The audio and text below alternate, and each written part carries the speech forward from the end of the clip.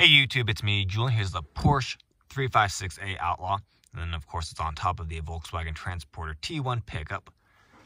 So let's look at the car out quickly, shall we? So there it is, pretty sweet. Very monochrome. There's the back. Do have all these, so check out my channel for the reviews of those. So I guess we'll start with the Porsche Outlaw. Pretty cute little casting here in silver with the Momo deco. Excellent headlight details. You got the hood latches in there. I think it's supposed to just be like leather or something, like a leather strap up there.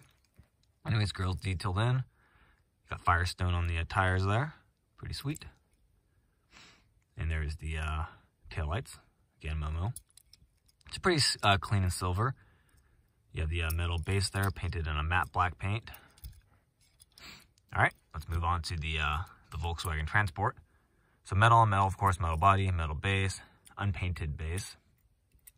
Excellent details on there. Got your headlights, your emblem, your big Volkswagen detail, excuse me, logo detailed in there. Taillights, of course, in there as well. No license plate. It's all right. And then even the bed is detailed in there. Nice texture to it. Of course, this does slide back. And not only does it slide back, it actually bends downwards. So you can play with your cars. So I'm going to angle it so you can see it, but it would come up like that.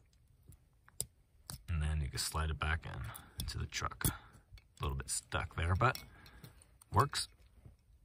So there you have it. Thanks for watching. Please check out my other videos and keep collecting.